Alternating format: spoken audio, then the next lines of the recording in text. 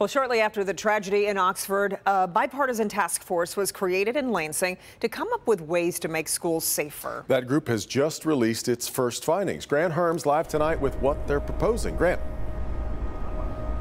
Well, Deb and Kimberly, I talked to one of the members of that group just as she got out of today's meeting. She says these meetings have been frequent and they've included everybody from law enforcement to parents to students to teachers to professionals to get to the heart of how we can best keep kids safe in our schools.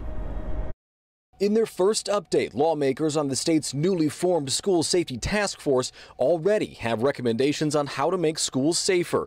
In a letter sent to State Speaker of the House Jason Wentworth, members including on their list funding for school-based health centers to treat mental health, third-party inspections of school safety, and shortening the time it takes to remove a threat from the classroom, something that's been front and center in the case against the accused shooter at Oxford High School. We have to find a way to balance this.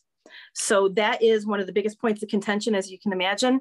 But for the most part, everything else we're all agreeing on. This package of bills that's coming out that we hope to have soon, it is going to ask for a lot of money for some of these things. One of the most startling parts in the letter came when the task force looked at what the task force from 2018 recommended, finding recommendations from 4 years ago still hadn't been put in place, even though they would have made students and staff safer. The 2018 report, there were many things that were done. There are many things that are an ongoing project.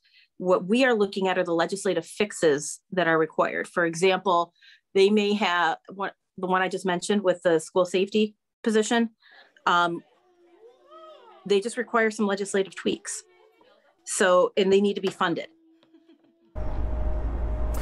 The Representative Breen says these meetings have been frank and they do include members from both parties, and they said everything is still on the table, including those tough issues surrounding guns. She says they've also been adamant that when they're talking about what they want for the recommendations, funding, Devin, needs to be there.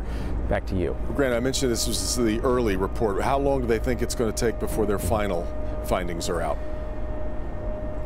Yeah, that's the question everyone's asking right now. There's no set timetable, but as you heard Representative Breen say, they already have some bills in the works. She said they also plan to meet with the Attorney General very soon to make sure things are square with her office before they present their final recommendations.